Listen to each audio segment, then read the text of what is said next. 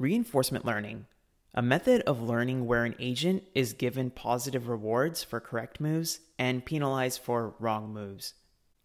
This simple concept forms the basis for modern AI breakthroughs that we've seen over the past years.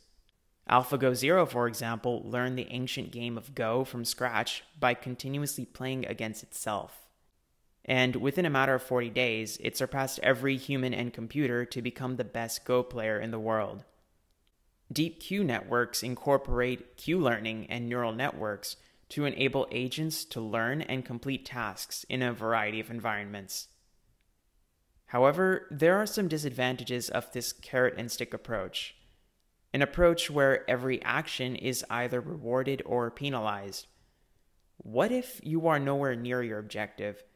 Then an action doesn't have a properly defined reward or punishment. A sequence of such actions can cause an agent to just go around in circles. For example, consider the case of an agent in a supermarket, and say it's trying to look for some cheese.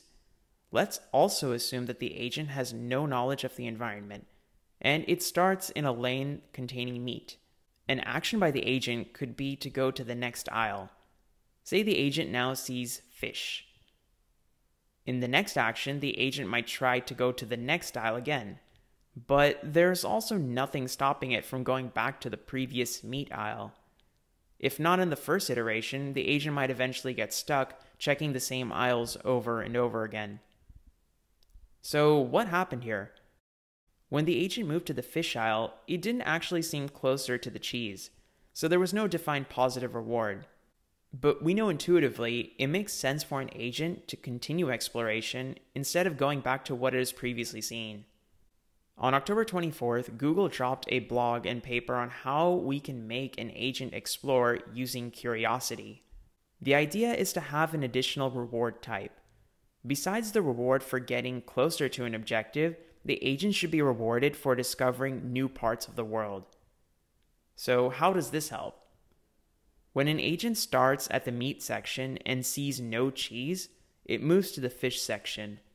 However, it still sees no cheese. At this point, the agent has two options. It can either move back to the meat section, or it can move to the next aisle. This time, the agent would most certainly move to the new aisle. Why? Because it gets a reward for seeing a new part of the supermarket, the pots and pans section. Moving back to the meat section, the agent gets no reward because it's already seen it.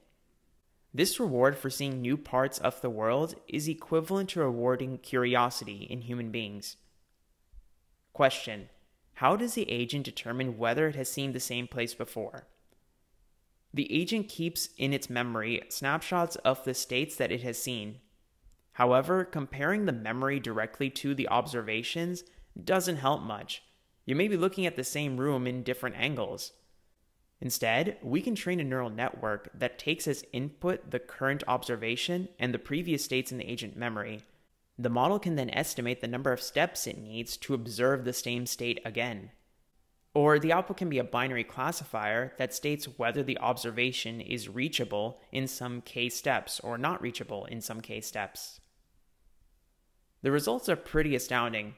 We now have an agent that explores the world and no longer loops in a corner.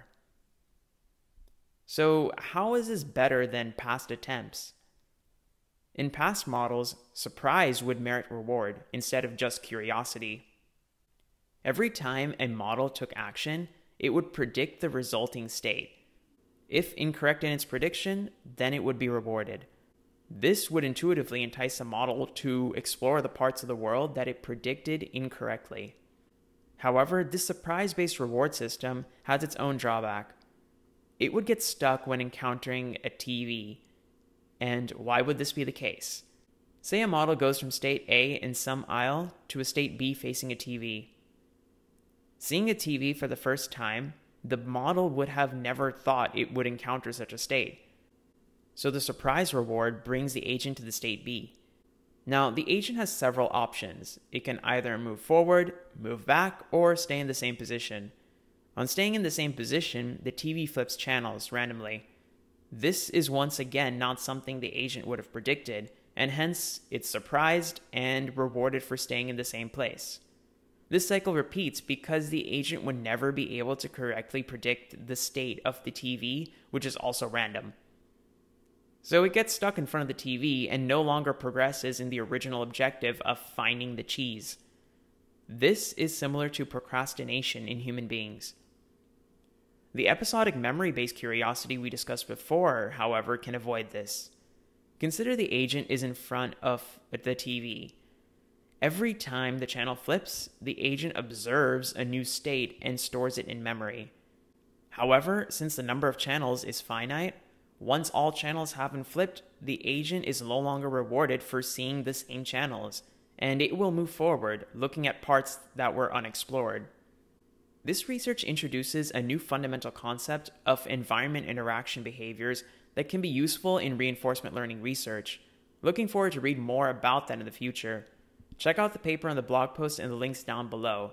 When I got the Twitter notification for this paper, I just had to make a video on it. Hopefully now the paper becomes more accessible. Now hit that like button, hit that subscribe button, ring that bell for notifications, share the video, do what needs to be done, and I'll see you in the next one.